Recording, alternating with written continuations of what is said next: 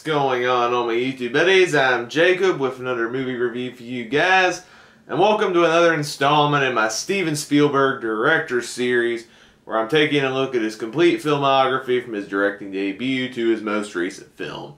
And in today's video, I'm taking a look at his 2004 comedy drama, The Terminal.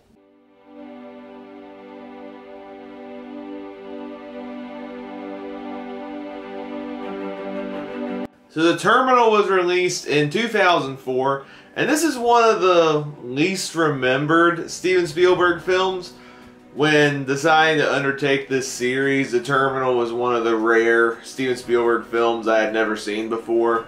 Some of the other ones I hadn't seen that I had experienced for the first time: Schindler's List, Amistad, Empire of the Sun, just to name a few, were among the rare Spielberg films I had never seen before. And The Terminal is the last of these first-time viewings in the Spielberg series.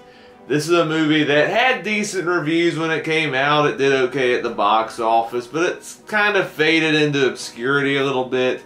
It's one of the more forgotten Steven Spielberg films. This is a movie Spielberg was inspired to make, The Terminal, because of a real-life incident that happened similarly to the main character in The Terminal. He also wanted to make a movie that he said he wanted to make another movie that would make audiences laugh, cry, and feel good about the world once again. This movie came out a few years after the world was still grasping 9/11 especially, and this is a movie that he wanted to make to get audiences feeling happy and positive and optimistic once again in such a dreary world. And that's what's reflected the most in a movie like The Terminal. So, is The Terminal any good? Let's find out together.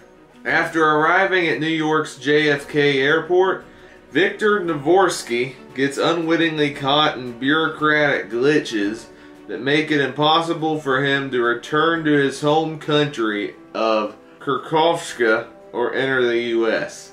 Now caught up in the richly complex and amusing world inside the airport, Victor makes friends, gets a job, finds romance, and ultimately discovers America itself. And this movie stars Tom Hanks, Catherine Zeta-Jones, Stanley Tucci, McBride, Zoe Saldana, and Diego Luna. So on the surface, this sounds like a far-fetched story, a foreigner traveling to the U.S. and some loopholes and other glitches and stuff get him stranded in an airport, and he's living in an airport. But like I said, this was loosely inspired by a real life story of a man who got stranded and ended up living in an airport for 18 years. So this isn't an implausible story. Spielberg loosely took the story, simplified it by a lot, and made his own version of this story. And I actually did really like The Terminal.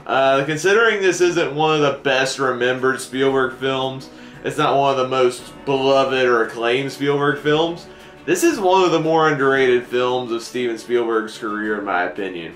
He definitely took a lot of influences from Frank Capra. Frank Capra made a lot of films that were very positive and optimistic, very sentimental, very upbeat, movies that definitely dive deep into the soul and creates inspiring movies out of it. Best known for It's a Wonderful Life, obviously. And you can feel a little bit of that in The Terminal. You have a character like Victor, played so well by Tom Hanks, who's trying to get into the U.S. He's trying to do something for his late father. But because his home country, his fictional country made up for this film, is caught in a military coup, and since they can't prove, his passports and everything, because the U.S. is not identifying this country because of the social unrest, he's screwed. He's stranded at this hotel. He can't leave the airport. He can't return home. It's such a weird scenario to be a part of, but what I love about this movie is Victor's optimism and all this. He just waits it out. He just enjoys being in the airport. He's able to find a job, work as a construction worker. He's able to make friends. He's able to eat as much food as he wants. He falls in love with Catherine Zeta-Jones. Like, yeah, I'd want to fall in love with Catherine Zeta-Jones. Have you seen her? She is gorgeous. Like, yeah, I envy you, Tom Hanks. So there's definitely a lot to this movie that it just warmed my heart so much that even with what's going on right now, like, this is a movie that helped me forget about daily struggle, that helped me forget about some of the things I might be currently stressed out about. And I just had a great time with this movie. I think Spielberg definitely fulfilled his promise of making you laugh, cry, and to feel good about the world again. He did that with his 2004 viewers who were still grieving over 9/11. And he definitely did it to me, living in 2020, who struggling to grasp with COVID and what's going on with that, and some of the social unrest that I think is really tearing everybody apart. The Terminal is just a great movie. It's a great human story. This movie is not perfect though. The movie is very contrived throughout in its narrative. I can see people complain about how goofy this film can be sometimes. There are some slapstick comedy in here. I found it pretty funny. And then I can see people complain about Stanley Tucci's character especially, who's kind of a cartoonish villain character, even though he's the head of an airport. And I definitely see where his character is coming from, how he doesn't trust Victor and how he's willing to do everything to try to get rid of this guy. But I still enjoyed this movie overall. I think this is a very breezable watch. I think the movie tugged at the heartstrings in all the best ways.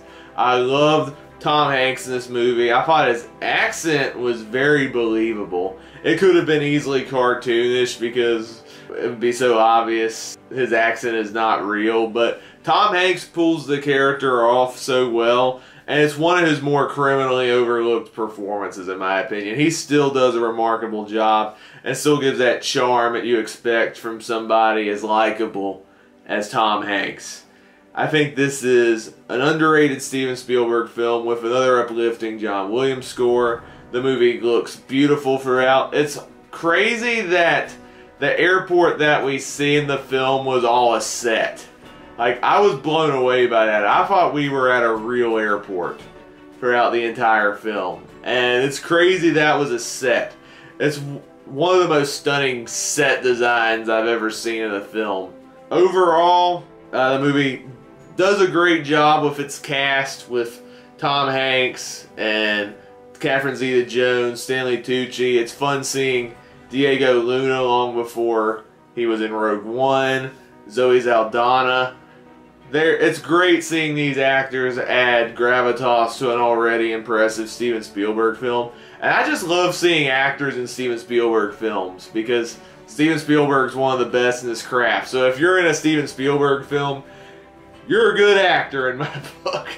And this movie is no exception with all the actors that are involved.